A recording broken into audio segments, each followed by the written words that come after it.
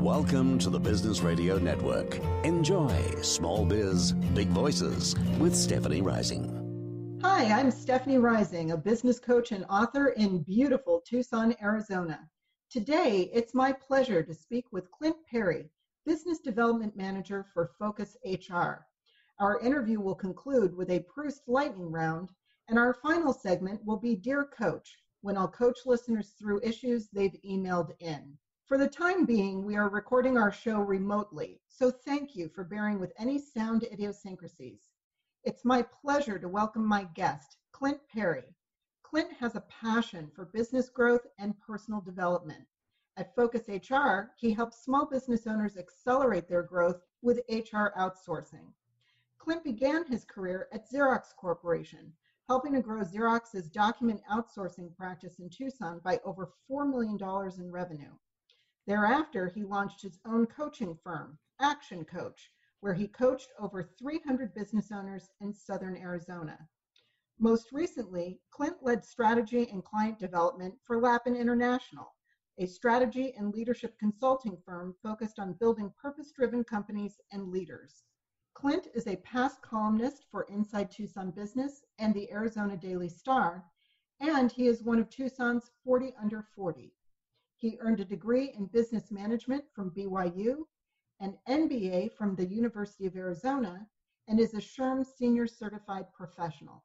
Clint, thank you so much for taking time to be with us today. Welcome to the show, and I'm just really eager to ask a whole bunch of questions about what's going down these days. Thank you. I'm so excited to join you on the show today. Thanks for the invitation. Well, I appreciate it.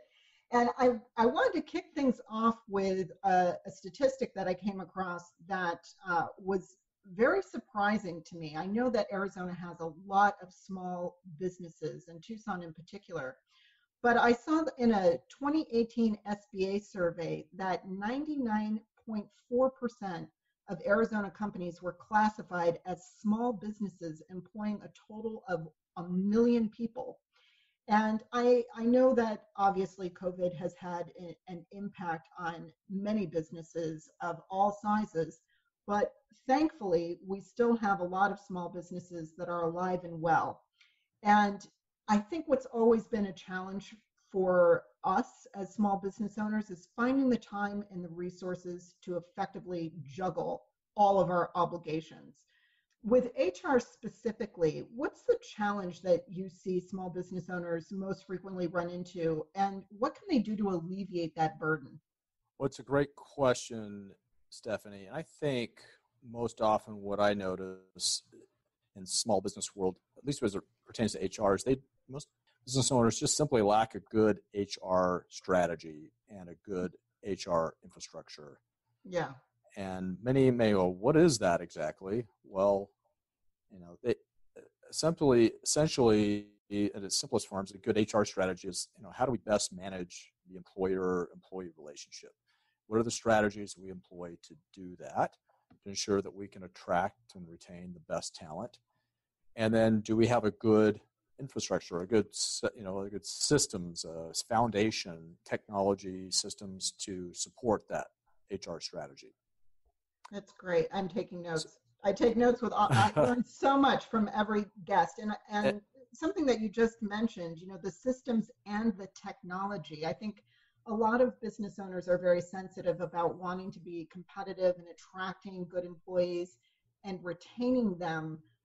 But then they forget kind of the unsexy back office aspect of that, which is the protocols and the technology that help people to orient and acclimate so they feel like they're successful.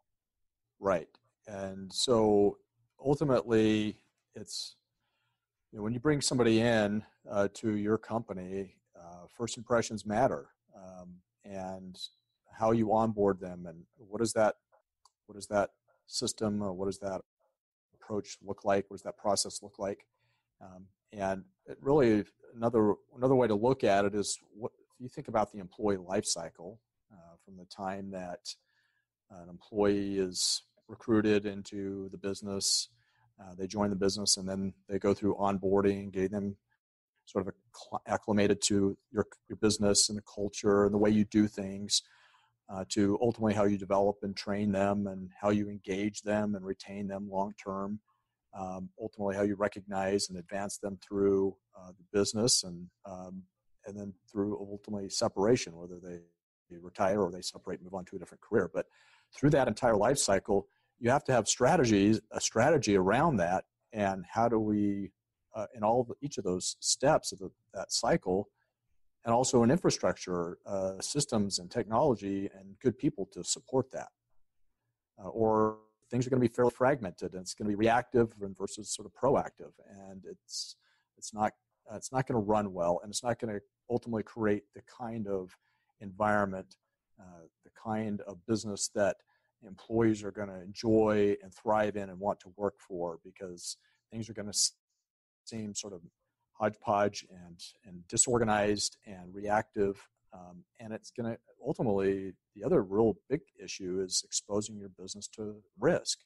If you don't have good systems, if you don't have around compliance and really understand the labor laws and how they apply to your business, and are doing things right as it comes, at least as it pertains to HR, you really are opening yourself up to some risk that's not good.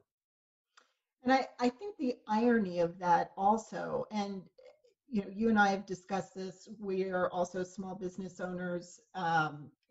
We help other small business owners. We're all control freaks.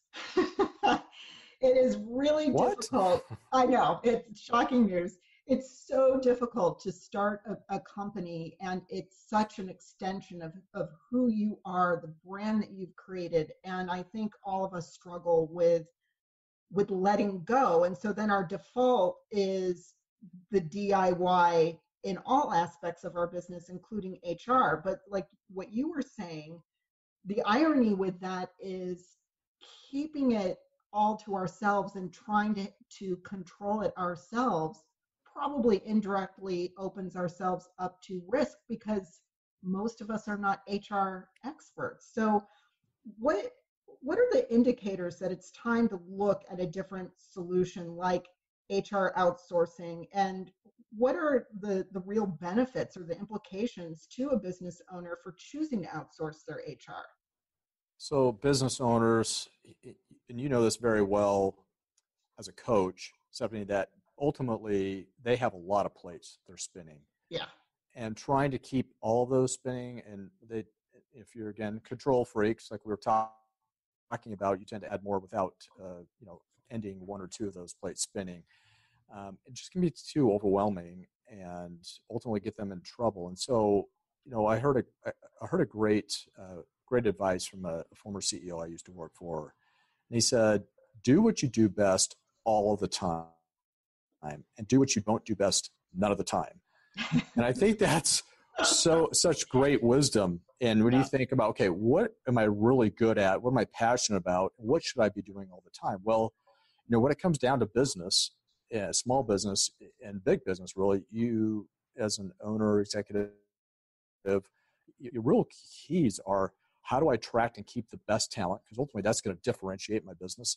And how do I attract and keep the best customers? Anything sort of outside of that,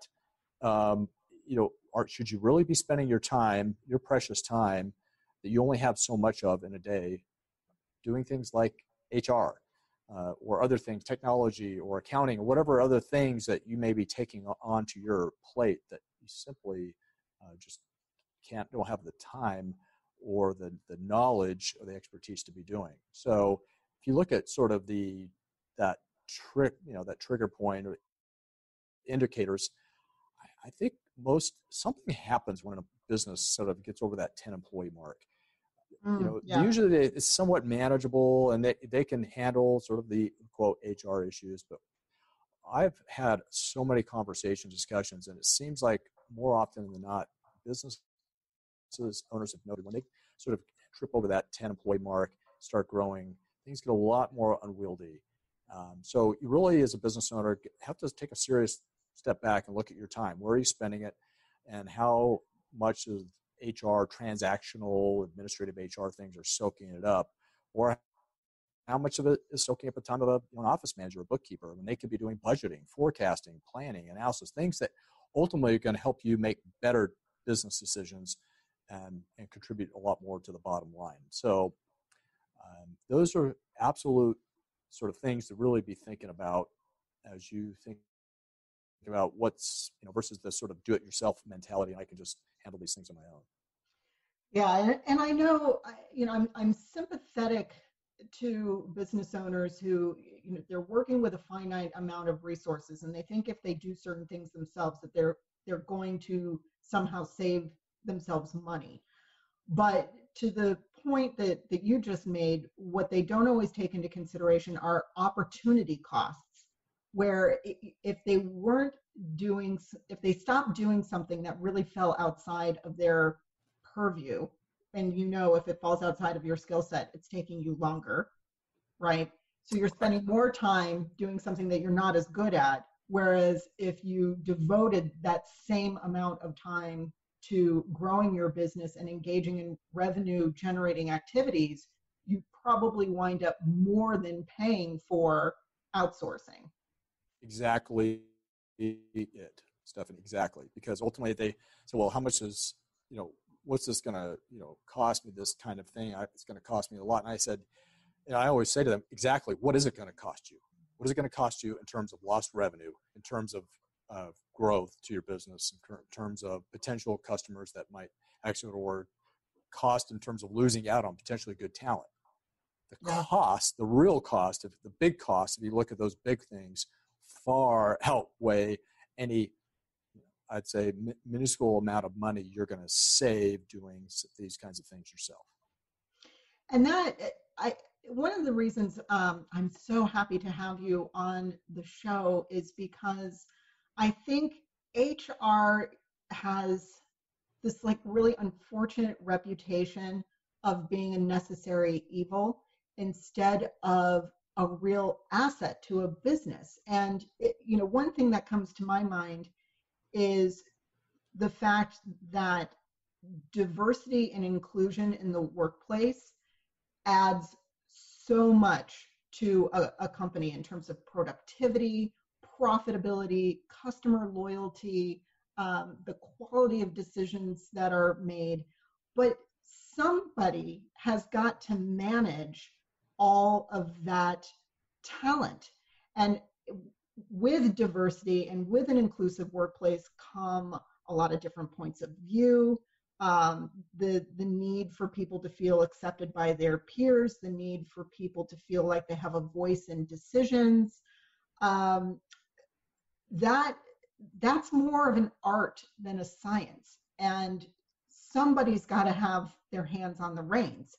So how would you view an HR director's role in promoting and managing the kind of culture that brings a wealth of knowledge and a wealth of profit to a business?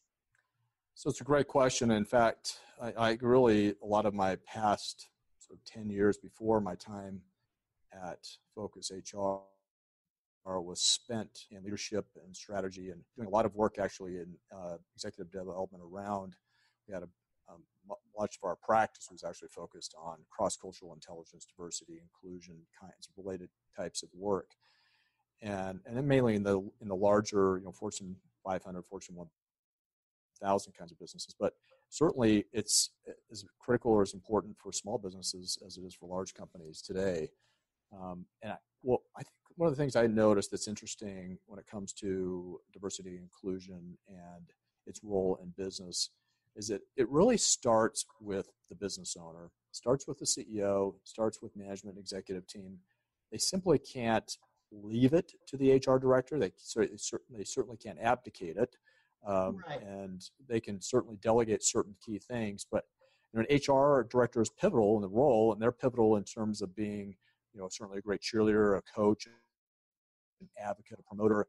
But when it comes to those core D&I values, they have to, it kind of starts from the top, and they've got to be sort of decided on and integrated and committed to the fabric of the business, the fabric of the culture, and actively lived and embodied each day. And it can't just be saying, oh, well, our HR director is going to take care of that. No, it really starts from leadership. And then ultimately a great HR director is going to be key and instrumental in amplifying that in the business, in not only through the people side of the business and talent, and of course when it comes to promoting those kind of values and philosophy to those who they are recruiting, bringing into the business, but then and certainly to the existing employees, ensuring that those values are promulgated and promoted importantly. So, and it can't just be, here's the other thing I noticed about sort of like diversity, inclusion, or other kinds of things, employee engagement, whatever you name it is, and you give it, but ultimately we noticed many times in business, it would become more of a internal, say, marketing promotion or campaign, and it almost landed as something very superficial.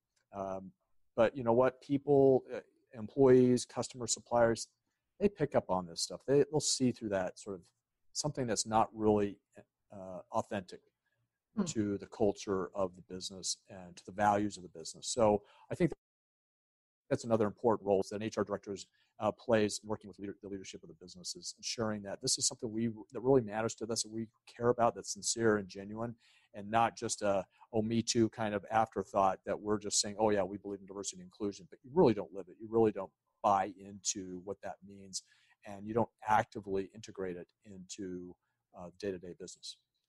So the HR director is kind of the living, breathing embodiment of something that's put into practice. Like this is more about action. This is less about just language. Correct. Okay. Now, for small businesses who have fewer than 10 employees, maybe they just have a handful of people working for them. HR does tend to fall under the purview of the lead accountant. And a lot of them actually do a great job keeping their employers in compliance. And yet at the same time, HR covers a lot of very nuanced territory. So what's something that you wish every organization better understood or implemented when it comes to their HR? That is a huge challenge, actually, Stephanie, especially because we do have a lot of micro businesses that out there that under the sort of 10 employee mark. Yeah. And when you say nuanced, you're right. There are HR, human resources, and the broad practice and the discipline of HR, especially when it comes to labor laws, this is changing. It's changing rapidly every year. I mean, case in point, look what we've just gone through in the last few months. Yeah. I mean, the institution of new regulations, laws, and all associated with their PPP loans. I mean, it has been an incredibly difficult, challenging thing to try to navigate, and that's left small business owners scratching their heads and trying to figure it out. A little challenging some for us as it's, have really experts in the field and trying to help our clients really navigate it. But I think, as I think about these small business owners, what's something that they really better understood? For me, I just wish they really understood that it can be an actual business strategy, and perhaps even the most important strategy, not just sort of an afterthought. It's not HR shouldn't be something that's transactional or just administrative, and certainly worry about it being advocated or delegated to something accountant or bookkeeping kind of role. Talent is the key differentiator in business, right? Anybody can imitate or replicate technology or products or services, but leadership caliber, talent caliber, you can't replicate. That is your key differentiator in business. It should be the business owner, CEO's number one priority: getting and keeping good talent. So even in a startup mode, that should be something that's important, and in thinking through the future of the business, a key part of their strategy is, okay, how are we going to handle human resources? What is our strategy going to be? What kind of infrastructure are we going to be building here, so that we can scale and grow, and we can do this right, and it not be sort of this thing that evolves into something that's sort of fragmented and reactive and ultimately exposes us to a lot of risk. And that's a really good point. And And I wrote down that it is a key differentiator. And as you were mentioning that, it made me think back to earlier in our conversation about when we're in DIY mode and we're keeping everything to ourselves, kind of the equal and opposite reaction that business owners will have is they just won't pay attention to anything at all, or they shunt it off onto somebody's plate and they're just so relieved that somebody else is quote unquote dealing with it and they don't have to anymore. They don't really take the time to plan, to transition, to communicate. And HR is just far too critical to, for lack of a more delicate phrase, to half-ass it. It's probably where you have your greatest amount of risk, and it's also probably where you can derive, as you said, the majority of your reward. I know that there's kind of the old traditional percentages. You have to spend like 20% of your time on marketing every week, at least 20%, always engaging with your customers or networking or something that's going to expand your reach, your relationships. How much time do you think every week these smaller business owners that are forced out of necessity to take a more DIY approach, how much time should they be spending every week focusing on developing and implementing their HR strategy? Well, ultimately, if talent is the key differentiator in business, if you agree to that premise and that sort of statement, then, to me, it's a significant majority. It's, perhaps, 50, 60% of your time should be really focused at least on what are we doing to attract and retain and develop the best people in our business. And ultimately, if we're going to grow, you go ask any business owner out there. I mean, I have conversations all the time. It is the number one issue. It is the number one pain, headache. I just can't find and keep good people. Yeah. And it's tough out there. And even in the current situation we find ourselves in, I mean, we've had record low unemployment, and Tucson has struggled to have an inventory, sufficient kind of inventory for good talent, especially those in a more of a managerial or executive kinds of very highly skilled types of talent.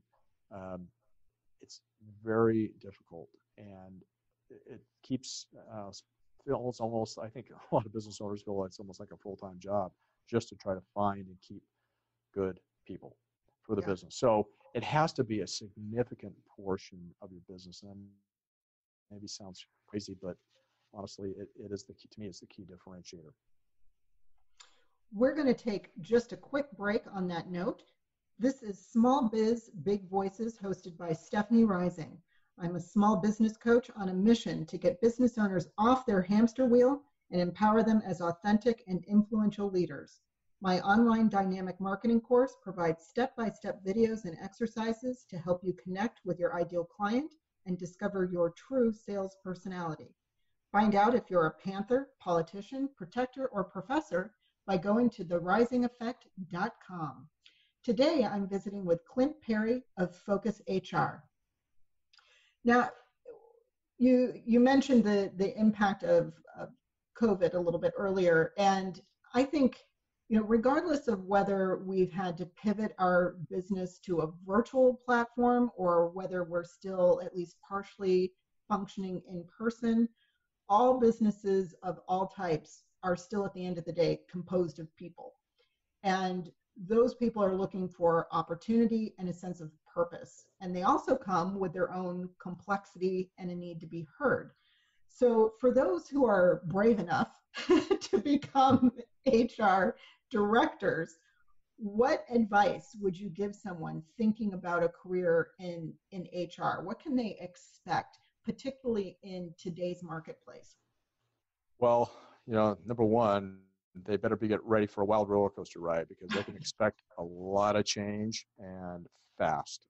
And, it's amazing to me, just being in the field, and again, where we do this 24/7, what it takes for us as a full-time staff of several HR managers and those that are in the field and benefits and payroll or workers' compensation, just to keep up with what is going on in the market and keep up with the current pace, the regulatory burden, the regulatory changes, and different labor laws and other sorts of things that are happening. So they've got to be prepared and interested and motivated and excited about change, because that's the name of the game here in HR.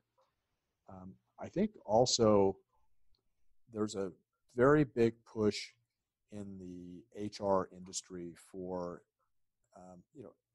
HR and traditionally has had a bad rap in sense of being known as sort of handling a lot of administrative, tactical types of things, just being paper pushers and doing a lot of those kinds of things. Yeah. And there is a big push certainly from SHRM, the association that represents HR practitioners and others, to elevate the role of HR to a more strategic role. So I think somebody that's interested in looking at HR, a career in HR, they've got to say, am I somebody that's strategic, or am I more sort of tactical, administrative?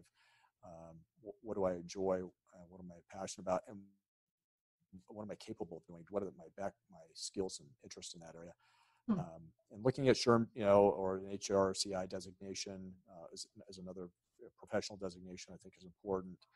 Certainly doing an internship, just getting some, real life experiences is something I really want to do. I can see myself doing for the next 10, 20, 30 years. But man, if the good ones, and they're hard to find, the great HR practitioners, if you can find one, they're worth their weight in gold. They're exceptional, but they're just very, very difficult to find, especially that we've noticed in some of the smaller markets. And it is, like we were saying before, I think anytime your job revolves around people rather than just straight administrative tasks, it is more art than science. And yet HR, it's almost like you have to have a little bit of a split personality, that you're dealing with things that are highly variable, sometimes volatile, and at the same time, you are responsible for upholding compliance and things that are very objective and regulatory. And so I can see from an HR director's point of view that is a little bit of a high wire act. It is. It's not just birthday parties and office parties and feel good, employee engagement programs. It's a whole different ballgame. The good HR practitioner has a lot on the line. I mean, they are ultimately trying to mitigate risk for the business. They're trying to elevate its strategic positioning in the market, help it compete most effectively for the war on talent, which is definitely a war out there. And how are they helping that business to win that war, attracting, retaining the best talent? And ultimately, what are they doing to develop the good people they have? How are they helping create a great career path, and helping promote and recognize and advance people in the business? Because you add this whole, and then you add the whole mix of millennials and Gen Zers that are coming into the market and bring a whole different challenge, shall we say, to the talent game. And HR managers are tasked to figure that out. So. And in that role, particularly, I mean, I've mentioned on prior shows, I mean, with millennials now being the largest living workforce, and some of them are now well into their 30s, and they've got a lot more experience under their belt, but there's kind of the younger end of the millennial spectrum, and now Gen Zers starting to come into like the entry-level workforce. One of the ways in which I view human resource work, I think that people who gravitate toward it are often naturally really good mentors. And like the younger workforce can really benefit from true mentorship, not being, patronized or dismissed or, like patted on the head, but like true cultivation, true mentorship. And I know I've learned a lot over the years from HR experts such as yourself, who have given me a lot of insight into some very complex situations that have been fraught with possible risk. So it makes me curious, who has been an influence to you in your life or in your work where HR is concerned? What did you learn from them? Well, certainly I've learned from some great, at least in my role, I've learned from some great clients that have been in the HR business, because at least in my previous role, most of my previous career, most of our clients were chief HR officers of large corporations and or heads of talent management, talent development, and gosh, I dealt with dozens and dozens of them over the 10 years I was at least in that particular career. And I can think of, just really a sort of, I don't know, a couple handfuls maybe of those, and maybe even a handful of those that were really the good ones that I thought were so, I think balanced maybe is the right word, but balanced in how they approached human resources, where they were strategic and they were thoughtful. They really had that sort of business brain. They really thought first, okay, what's really most important to the business, and what are our business objectives, and what is this going to be aligned? I always talk about HR alignment, right? HR alignment to the business. Is this aligned or not? What we're trying to do, is this going to move the needle on our performance or not? It wasn't about sort of their own program or their own personal sort of goals or aspirations or what they wanted HR to be. It was really they were really elevated above that and more looking at overall the business objectives and goals and making sure they were aligned, their teams were aligned, any HR initiative,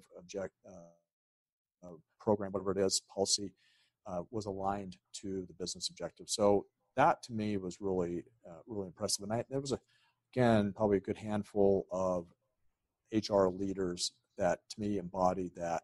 They were also just really good to get along with, to talk with. They weren't reactive. They weren't over dramatic. They were just pragmatic. They were, of course, very personable, and just got along well with other leaders. They had a way to just ebb and flow. They could adjust their behavioral style, their communication style to a wide variety of different business leaders and line leaders, functional leaders in the business that they had to work with, and be able to listen, being that capacity to listen, to understand, to test for understanding, and then to align to those leaders and what their needs were, and to deliver on what those needs were. That's a rare quality. And I think that also distinguished those HR leaders that I dealt with in the past. And since you had a chance to witness that level of professionalism, I'm assuming those folks worked for larger companies, and I'm tying this back to the comment that you made earlier, that there's like this war for talent, that everyone, whether it's a large company or small company, everyone is looking to get the best possible team assembled that they can. And so it sounds like larger companies who have these very talented HR directors that not only recruit but retain top talent, how can small businesses compete with that? Well, it's tough, especially perhaps in a market like ours, where there's already seems like a low inventory of really top talent, because we see it in many cases fleeting to Phoenix or other larger metropolitan areas where they feel like there's more opportunity and a lot more companies, more career opportunities. But I think honestly the only way that small businesses can compete with the larger companies here, who have more resources, many times it seems like better benefits or better brand name recognition. They've got to liberate themselves from anything that's low value, that's administrative, that's really pulling them away from this number one priority of finding and keeping good talent. They've got to employ every strategy to find and keep them. But then, one of the strategies they can look at, that I think is very effective, is like HR outsourcing, because ultimately you're gaining advantage, you're leveraging an HR outsourcing business that has the scale and size of a lot of small companies, hundreds of small companies aggregated together, that acts like, has the buying power and the resources of a large company. So if you can aggregate your small business to a lot of other small companies, hundreds of other small companies, that's going to gain you some leverage, some buying power, and some ability and infrastructure and a strategy at really sort of the fraction of cost of certainly doing yourself. That's going to allow you to compete in a much more effective way with the larger companies going after that talent. So if you can offload, liberate yourself of all to like an HR outsourcing firm, like a Focus HR, ultimately then I can then take that time and focus on my business. I can focus on getting and keeping the best talent, because now I have access to some of those things that the big companies do that I didn't have before. So it really, in a sense, levels the playing field a lot. And I think that's very significant. I also think another thing they can do to compete with the larger companies is really establishing a purpose-driven business. Especially millennials, Gen Zers, they want to make a difference, right? They want to feel like they're part of something big. They're looking for this sense of meaning, a sense of contribution, to be part of something. So what does your business stand for? What's your purpose? Why do you exist? What's the contribution you make to the world, to your customers, that no one else does in quite the same way? And how do you infuse that into your recruiting efforts and into your retention efforts? I think that's significant as well. And you're competing with the larger companies, and you can inspire a potential candidate to be part of something, a growth opportunity, something that's exciting and something that's meaningful, is going to make a real positive difference in the world. That could be your edge. This is the perfect segue to the last question I wanted to ask in this part of our conversation. When you were mentioning outsourcing to a company like yours that has this aggregate buying power, Focus HR serves clients in 33 states. And so chances are someone listening to this podcast has access to your expertise. What does Focus HR offer to business owners who are looking to either streamline their compliance or really up their strategic HR game? When you say you have aggregate buying power, what does that mean to the end user?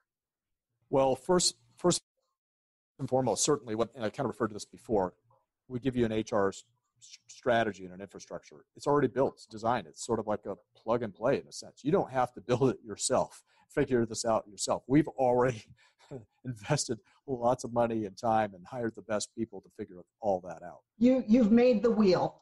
We've made the wheel. Don't reinvent it. Don't create it. Invent it yourself.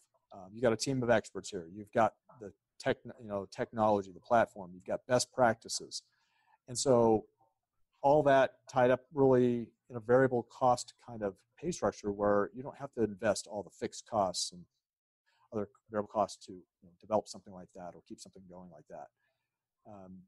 I think also, ultimately, if they're really looking to up their HR game, they need to spend, again, more time focused on the activity, the time of finding and seeking good people for their business and keeping those people, and less time on managing them and handling all the administrative things that go along with that. The other sort of aspect around sort of the leverage or the aggregation is just an example of workers' compensation or employee benefits. When you're leveraging hundreds of companies and you have thousands of worksite employees that are aggregate as part of those hundreds of companies that are clients, you are leveraging that from a buying perspective. So ultimately, that's going to translate into lower costs and certainly a better situation, better scenario, better health plans, or a better workers' compensation policy for your business.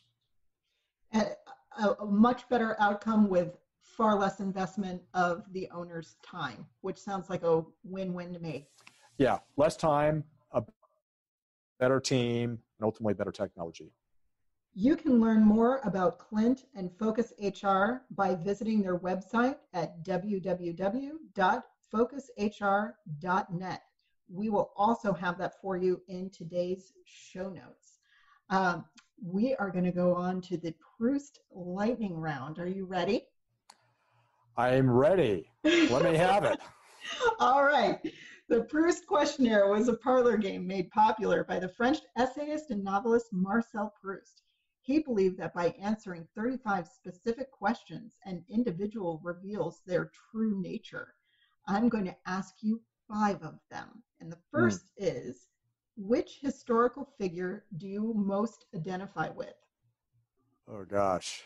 Well, I'm a person of faith, and so as I think about going back to historical figures, we'll go to a biblical figure. So how about, I love Joseph of Egypt.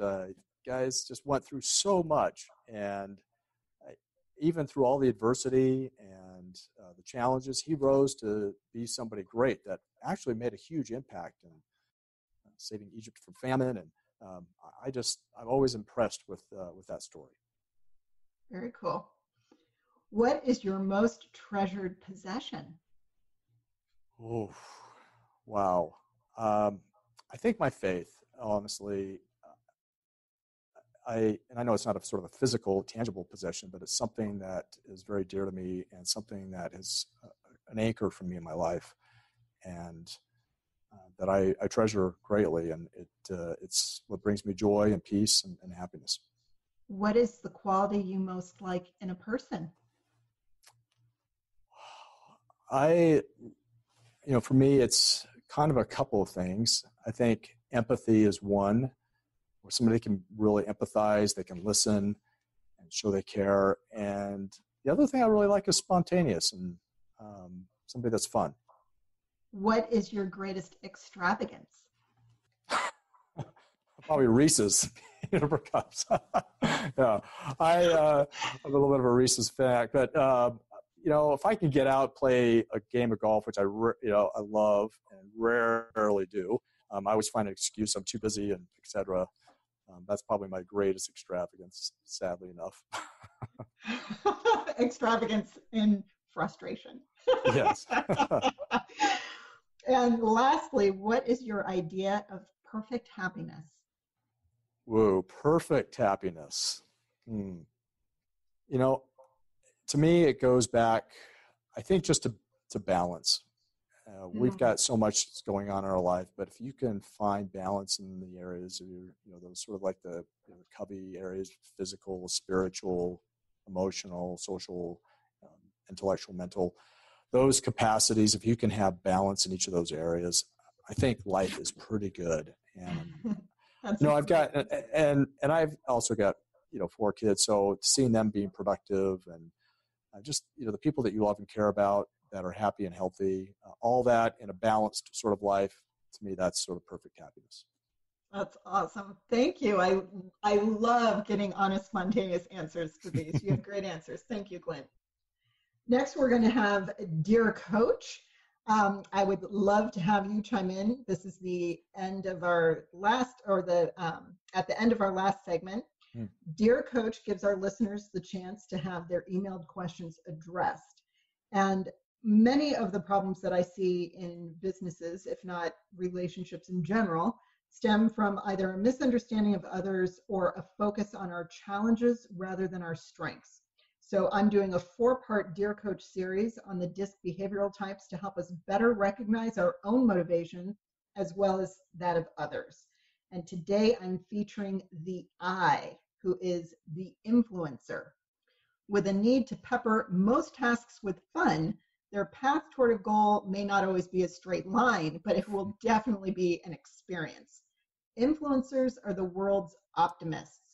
They are guided largely by their emotions and the belief that almost anything is possible. They just need to find a way. They also thrive when accepted, A smile paired with thank you or good job will win you great loyalty from someone who's genuinely eager to be appreciated. That need for social acceptance is both a driving force and an Achilles heel of the I style. Their need to connect and communicate, their charming persuasiveness, and their natural ability to befriend others make them highly productive in people-oriented industries.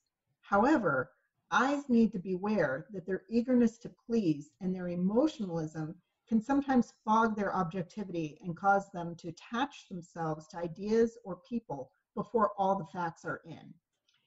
Each of the disc styles has a specific emotional motivator that tends to guide their decision making.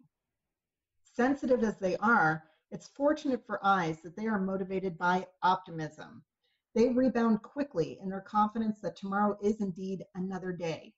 Similarly to the D style, I's like to keep things moving along without getting bogged down in too many details. However, where the D is driving for results, the I is seeking out fun and friendship. In work or play, I's must enjoy what they do and who they interact with, or they quickly become bored. Their near constant need for variety can be difficult to fill, as well as make them prone to flit from idea to idea. These are our sprinters, not our marathoners. It's that combination of few details, much hopefulness, and easy distraction that can cause others to view high I's as Pollyannas. I's can lack the concrete facts that typically root solid decisions, trusting instead their own feelings. A talkative and emotional group, I's sometimes get off task and share more information than others can comfortably hear. But I's who master their gift of the gab and adapt to the listener's style are highly effective at connecting with and influencing others. Think of Oprah. There is a reason why she taped her show for 24 years in front of a live audience. I's feed on the energy in the room. For someone as dynamic and influential as Oprah, that sense of immediacy and connection is simply essential to her being. In business, gregarious influencers generate enthusiasm for ideas and excel at motivating their team. Their personableness makes them excellent for business development, as they tend to be top revenue producers. What others may perceive as a lack of a solid plan is an influencer's ability to view life as an organic, ongoing process. If they attempt something and it doesn't work out, their optimism enables them to stand up, brush themselves off, and move on to the next idea. It isn't that they don't learn, it's that their energies are concentrated in their belief that they can always recover. While this can be viewed as flaky, an advantage to having an I on your team is their ability to adapt. I's help guide their teams to go where the social current takes them, usually putting them at the forefront of trends and sales. When they curb their chattiness, the I's warmth and energy can shine through in wonderfully infectious ways. To sum up, I's are a gregarious, charming, and energetic group whose relationships are a boon to any organization. Their genuine affection for people and sense of humor offer a boost of good energy to those around them. For excellent communication, sales, and a shot of fresh enthusiasm, you want an I on your team. We have a few minutes left, and Clint, I wanted to ask, what advice can you offer those who have chatty but charming influencers in their lives? How do you personally approach working with them and maybe corralling them a little bit? That's the operative word, corralling, right? Good luck.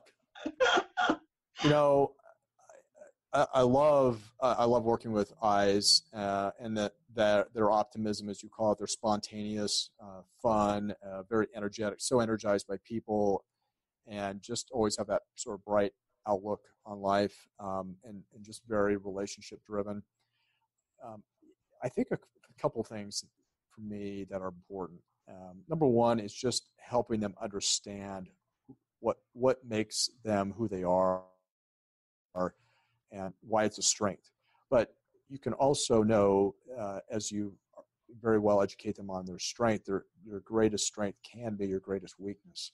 Yes. And how do you amplify and enhance certainly the strength and mitigate the weakness. Now, they may not be able to do it themselves. So sometimes, well, first of all, just being aware, if they can be aware of the things, the weaknesses or some of the traits that can hurt them, whatever role they're in, say it's a sales role, what are some of the things that the pitfalls or areas they need to be aware of as an I in the sales process that can trip them up.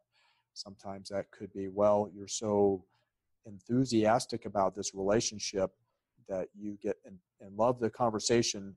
You're talking so much that you're not quite listening like you should, or you miss some important details that were key to that solution or the problem the client wanted to solve, the prospect wanted to solve. Or another potential area I've noticed with eyes, and as example in a sales role, is just attention to detail. And they're so excited about prospect, but then they're moving on to the next project. But sometimes it requires a lot of patience and perseverance. They may be working with somebody that's an S or a C on the disc profile that just requires a lot more time and a lot more data and information. And eyes can grow very impatient, and they're ready to move on, where they left an opportunity on the table because they just didn't exercise that patience. So it may be that either they need to ratchet it back and put in sort of systems or develop habits or ways that they can sort of modulate that eye and be persistent and patient, or work with somebody, have a partner that complements them, that brings some of the S and C characteristics and behavioral styles into the relationship and can help balance that eye and help make up for fill in the gaps where those eye tendencies tend to trip them up. That is great advice. And I see exactly the same challenges for my high eye clients. And I think your observation about being a little more patient, and acknowledging that tapping the brakes and slowing down a little bit, and not like destroying your eagerness and your enthusiasm, because that's part of what makes an eye tick, but you have to be able to regulate it in a way where you're just not blowing the hair back. Right, exactly. Sitting across from you. Well, the other thing is is that optimism, which is a great trait. How do you balance the realism side of this? Yeah. And just being able to have some tough questions to ask that really give us a realistic sense of, an objective sense. Where are we? Whether that's in a sales cycle or in some other kind of relationship or other, in personnel kind of thing you're working on, a personnel thing you're working on in the business, or whatever operational thing. Ultimately, being able to ask them or have them ask themselves the tough questions that can give them a more kind of slow them down a little bit and give them a more objective viewpoint, a more realistic viewpoint, kind of temper them a little bit, I think is also healthy. That is great advice. Thank you, Clint. And we are going to end on that wise note. This brings us to the end of today's episode. If you have a question for our Dear Coach segment, or if you'd like to schedule a DISC meeting to discover what your behavioral style means to your business, please email me at stephanie@therisingeffect.com. I also invite you to follow the show on my website at therisingeffect.com, which includes show notes and all my Dear Coach tips. My thanks again to today's guest, Clint Parry with Focus HR, to my producer, Mark Bishop, and to you for joining us on Small Biz, Big Voices. Stay safe and be well.